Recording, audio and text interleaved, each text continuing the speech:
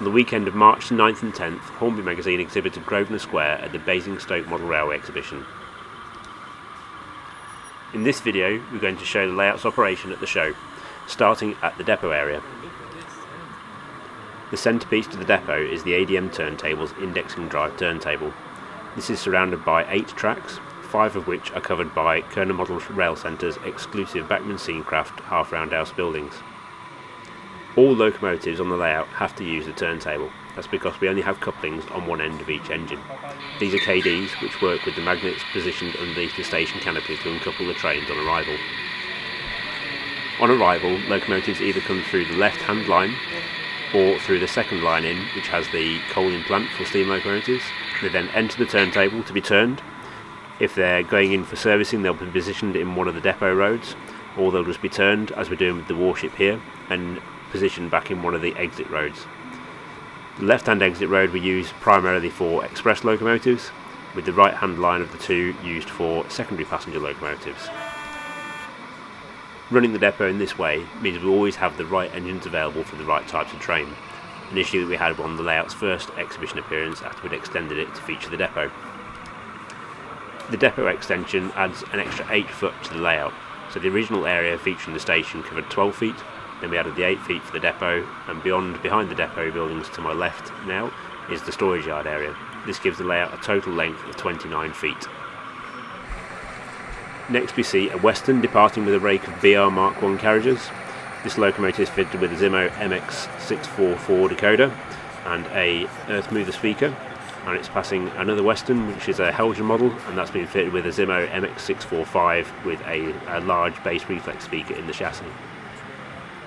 On the depot you can see a Bachmann warship on the right, the BR Green version, and to the left of that, on test during the weekend of the Basingstoke show, was one of Kerner Model Rail Centre's first D600 warships.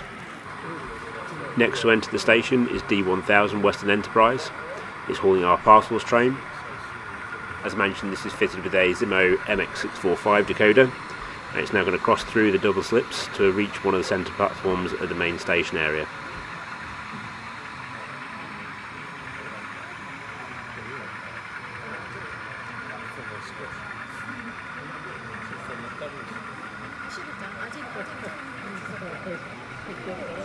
As the Western passes under the bridge, you can see the complexity of the track plan on the approach to the station.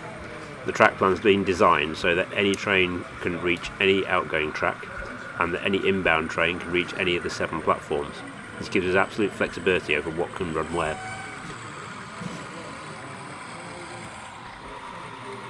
Next we see a Class 47 departing the station.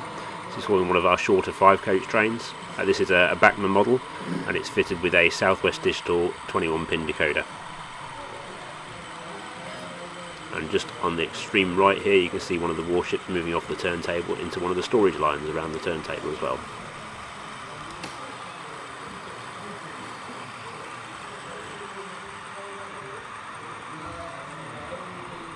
To control all the train movements on Grosvenor Square, we use 2 different control systems. We use Gaugemaster Prodigy handsets to control the trains, and we use 2 Hornby Elites to control the points and signals. The Elites are connected to 2 different computers. One provides control for the points and signals in the station area, and the other is connected to a separate computer which is connected to the points in the storage yard area. The main station building on Grosvenor Square is a Walther's kit, which was built by Tim Shackleton for the magazine, and this is connected to a series of 7 Pico train shed units which make up the full overall roof over the station. Next we're going to follow the Blue Pullman as it departs Grosvenor Square. It's departing platform 6 and moving onto the fast lines as it passes the depot here. And we're actually going to follow this unit partly round into the storage yard area as well. The yard design is a reverse loop, so trains enter and follow the circuit all the way around to come back out into the scenic section. Here we can just see the Blue Pullman unit leaving the scenic area and entering the storage yard. As you can see, it will follow the circuit round, and the 3 different loops we can take around this line here. And each has got a Gaugemaster reverse loop module on it to control polarity change automatically. And as we pan down, we'll see a Western about to depart.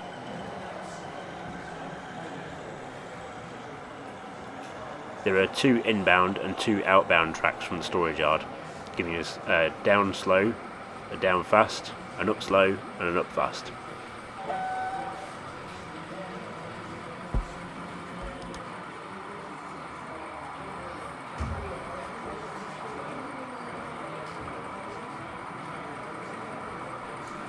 The Western's just been brought to a halt at the signals here.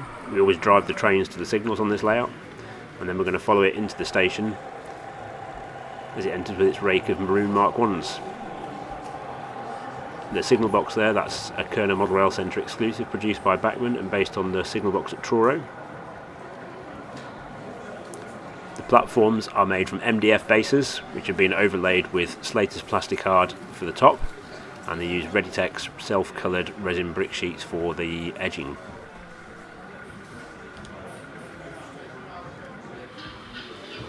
A regular feature of Grosvenor Square's operation is light engine movement between the station and the shed, and here we can see a Hornby Grange just reversing back into the platforms now to pick up a new set. And this locomotive has been equipped with a Zimo MX645 decoder and speaker in the tender as well.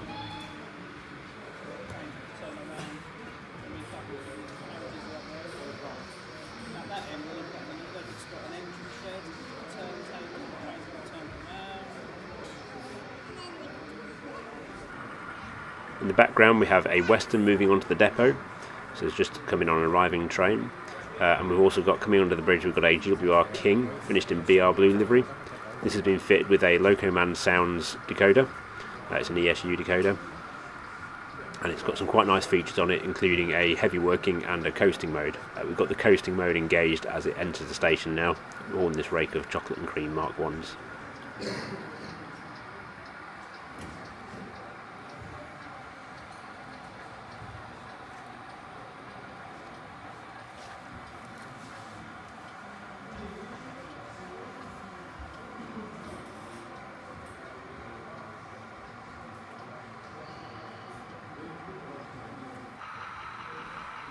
Next here we can see the Kerner Model Rail Centre D600 warship departing.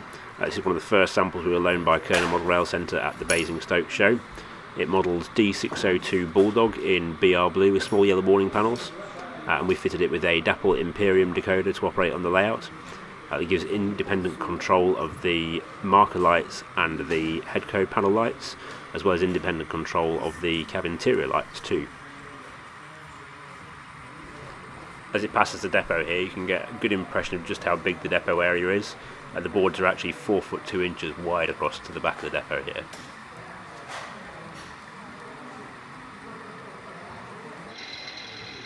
Next we see a warship entering the station.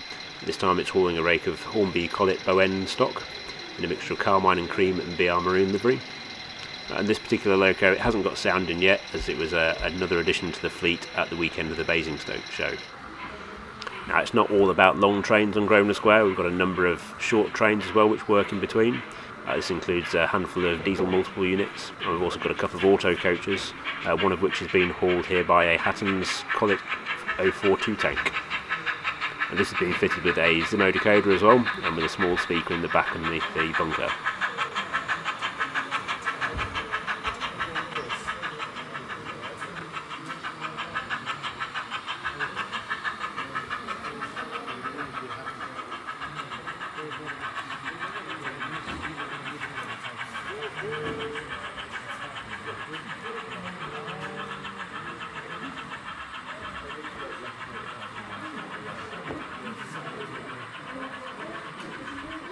The next movement we're going to see here is a Class 46 Peak entering the station. It's crossing from line 1, which is the slow line on approach to the station, and moving across into platform 4. Western region stock is the main theme of Grosvenor Square, but we do have some Midland stock that works in onto the layout as well. It is seen to be inter-regional trains which are coming in from the Midland to change locomotives and head off onto the Western region with different motive power.